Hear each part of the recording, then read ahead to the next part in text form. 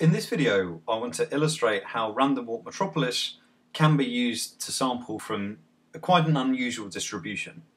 So the distribution that we're going to be considering here is given by the unnormalized density P of D, which is proportional to e to the minus 100 times d, where d is the perpendicular distance from the boundary of a cow. I'll come back to what this distribution exactly looks like in a minute, but before we do that, let's just define the Random Walk Metropolis algorithm. So we start off by sampling some x, y, and z. This is a 3D distribution, it turns out, from some proposal distribution, which I'm just going to use a uniform distribution with particular bounds here. And here, because I'm sampling three of them, we're going to sample one x value, one y value, one z value, each from a uniform distribution with particular bounds. But the particular bounds here aren't important. Then what we're going to do is we're going to calculate our value of our distance, our perpendicular distance from the cow's boundary, using those x, y, and z values. And I'm not going to specify what that function is, and indeed I don't know what that function is exactly.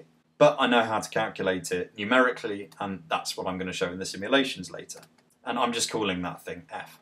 Then what we do is, for each iteration of Random Walk Metropolis, we sample a proposed value of x, y, and z from a proposal distribution which is centered on our previous values. So I'm just going to use a bit of an abuse of notation here, just to say that we're going to sample x primed from a distribution which is centered on x, then we do it for y prime, which is centered on y. So I'm just using this as a sort of shorthand way of writing it.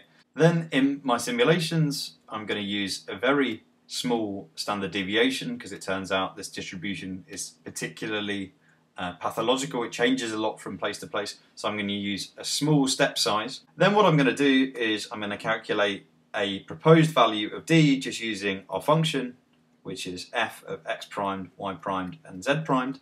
Then what we do is we calculate a ratio r, which is a ratio of the proposed unnormalized density, so e to the minus 100d primed over e to the minus 100d. And then the idea is that if r is greater than some uniformly distributed number between 0 and 1, then you move to that new point, so our new x, y, and z equal our proposed x, y, and z. Otherwise, if r is less than that, then our current x, y, and z stay the same for the next iteration.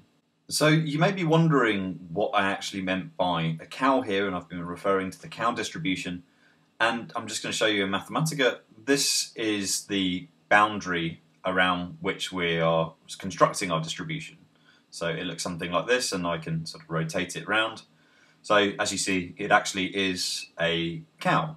And so our distribution is defined from e to the minus 100d, where d is the perpendicular distance from any point to the boundary of the cow, the nearest boundary to the cow, I should say. So what you can do is you can actually visualize our distribution for the cow, and you see that it's got its sort of highest value near the surface of the cow. So actually, the reason I've chosen e to the minus 100d is because essentially that gives a very high penalty to any point which is any distance away from the surface. And so our distribution kind of looks like that which is on the surface of the cow. Now I want to show the results of using the Random Walk Metropolis algorithm to sample from this distribution. And as we kind of run this, what we see is that after I run, I think this is 6,000 iterations, the distribution, our sampling distribution, starts to resemble the surface of the cow very well. And so you can see here that we've used Random Walk Metropolis to work with a distribution which is incredibly pathological.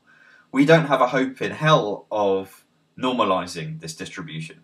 However, we've seen that nonetheless, the algorithm returns sensible results. And whilst this example is atypical of the types of problem that you encounter in Bayesian inference, it's not a million miles away from them. And we see that we've been able to use Random Walk Metropolis to sample from this distribution when we wouldn't have any hope of being able to solve for the exact distribution analytically. And similarly, we would really struggle to use any sort of independent sampling to sample from this distribution.